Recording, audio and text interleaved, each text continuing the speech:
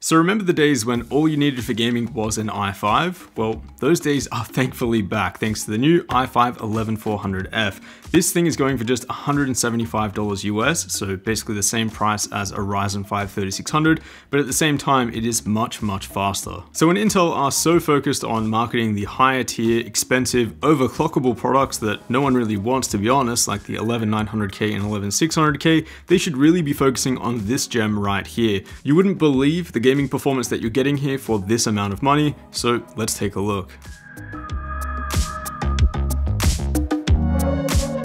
So unlike the rest of Intel's current lineup, and honestly AMD's lineup as well, you don't have to pay a whole lot here to get an excellent gaming CPU. The i5-11400F comes in at over $120 cheaper than a Ryzen 5 5600X, and about $100 cheaper than the overclockable i5-11600K. Now that is a big chunk of savings that you can then throw towards a faster graphics card, which is going to have a much bigger impact on your overall gaming performance. So I guess that kind of sums up the review then. Grab the 11400F, use the included stock cooler and plug it into a B560 motherboard and you're set.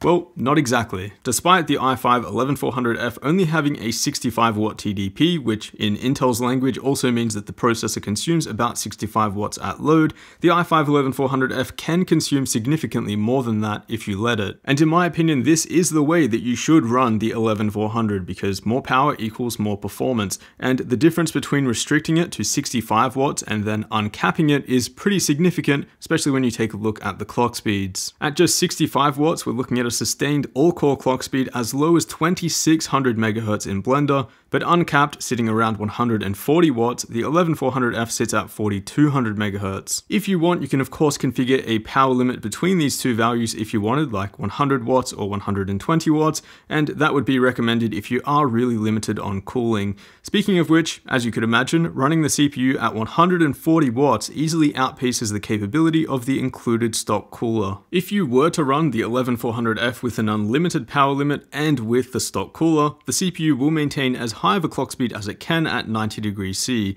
On an open test bench, that means around 3600 MHz, but for a closed case, expect that value to be quite a bit lower. So if you're looking at getting the i5-11400F, don't expect the stock cooler to get you very far. If you want to get the most performance that you can out of it, even a single tower air cooler will allow you to run the full power and boost clocks that are on offer here. I will also mention that B560 motherboards do appear to have the same power limit unlocking capabilities that you'd expect on Z590, which honestly is really great to see. That makes a B560 motherboard the perfect pair for this CPU in my opinion. Unlock the power limit, bolt on a decent cooler, and don't forget to enable XMP for memory overclocking here as well. So let's take a look at how this thing actually performs, and for $175 the performance seriously cannot be beaten. Kicking things off with production workloads first, in Cinebench we're looking at about equal performance to a 10600K overclocked to 5 GHz, which is really impressive given the price and power differences. Single-threaded performance in Cinebench is also really respectful, about tying the i9-10900K from last generation, although the Ryzen 5600X does have some ground here. In fact, the 5600X and 11600K are undoubtedly the fastest 6-core CPUs. I think we all expected that. But the question is just how much faster are they for that extra $100 plus? The answer is not a whole lot. In fact, there are some workloads here where the 11400F is faster than the 5600X, such as in Adobe Premiere Pro. And then you take a look at workloads like Blender and the two are basically tied. The gap is even more surprising when it comes to gaming. Here's the i5-11400F versus the more expensive 11600K across 10 games at 1080p using an RTX 3080. Really, the differences are very slim, and if we remove Rainbow Six Siege at the top to take a better look at the rest of the results here, we can see that there really isn't that much of a difference here between the two. At most, the 11600K has a 6% performance lead in GTA 5 and Warhammer Vermintide 2, but in most games the difference is just too close to justify paying the extra for the 11600K. Versus the 5600X, it's hit and miss depending on the game. Generally, the 5600X is the faster CPU by a similar margin that we saw with the 11600K, but there are some games where the 11400F is actually a bit faster. I'll also mention that there is a difference when it comes to gaming performance running the 11400F at 65 watts compared to running it untapped. It's not a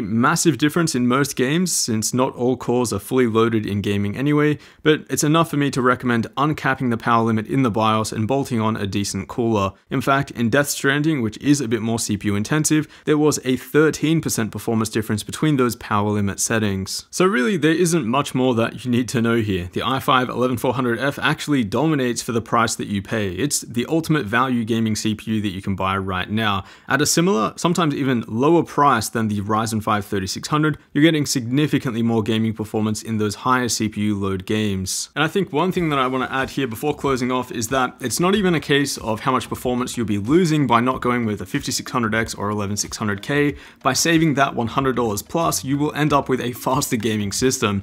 That $100 is enough to go from a 3060 to a 3060 Ti, or even a 3060 Ti to a 3070, and so you do actually end up with a faster gaming system in the end by going with the 11400F. Or of course, you could just save that extra $100 and have a build that is about equally as fast anyway, and you have that extra $100 to do whatever you want with. Personally, I'm a big fan of this CPU for gaming builds. I just think it makes so much sense in terms of where it allows you to allocate the extra budget for your gaming PC. I really think that 11400F with a B560 motherboard, fast memory, decent cooler, and then the fastest GPU that you can afford in your budget is pretty much the way to go for a gaming PC build right now. Honestly, I think that covers pretty much everything. If you're interested in picking this one up, I will have it linked down below in the description. As always, a huge thanks for watching, and I will see you all in the next one.